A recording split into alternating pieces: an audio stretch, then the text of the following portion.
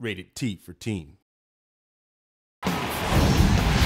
What's up, guys? Nevin Dravinsky, producer on UFC Undisputed 2010, coming to you from the famed Black House Gym in Los Angeles, California.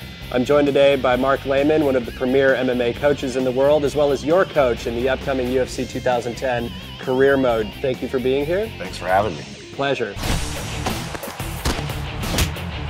So Mark, obviously one of the most noticeable combat improvements that we did this year was the concept of sways, where we're now able to duck and lean. Well, swaying allows you to see your opponent's attack and then dip out of the way so you're not getting hit with it, and it also allows you to come back with a counter attack. And there's some great examples of this, like Anderson Silva used this masterfully against Forrest Griffin in UFC 101, where he's able to... It was a clinic, right? Yeah, it was pretty insane. And you mentioned the fact of countering off of the sways, and that's one of the really important aspects of the system in the Undisputed game. Yeah, it really brings the octagon closer to the fan.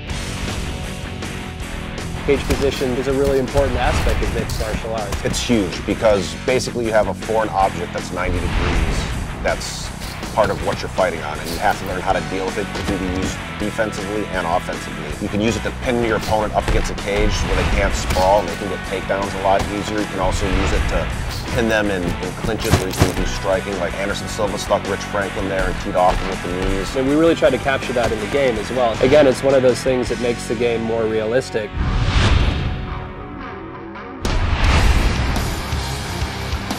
And Mark, you know, one of the things that I'm most pleased with in terms of improvements that went into the 2010 product was the submission system. You know, last year in 2009, we had this very sort of static state of animations where, you know, there'd be this initiation of a submission. Enough of your technical bullshit. All right. Basically what happened, I got to play the game, and it's awesome. You get to actually see the joint being manipulated, and the camera zooms in to let you know what's getting torqued, and then if the guy's defending, it kind of pulls out, and it just makes it a lot more visceral, and you can feel what's really going on with the submission. Other submissions that have gone in there, I mean, we just saw Paulo Thiago finish off Mike Swick with the Darce. I mean, we have the omoplata, the gogoplata. They're basically making stuff up. Totally. One other thing I noticed when I was playing the game is that you can transition from submissions. What did you call that Well, stuff? so we call that submission switching. Say you're going for a Kimura, for example. Performing a submission switch will allow them to, say, switch from the Kimura to then go for an armbar. I know you guys added some new back positions, and it looks really good, where I can start to tee off like Matt Hughes did to hoist Gracie, and looked great.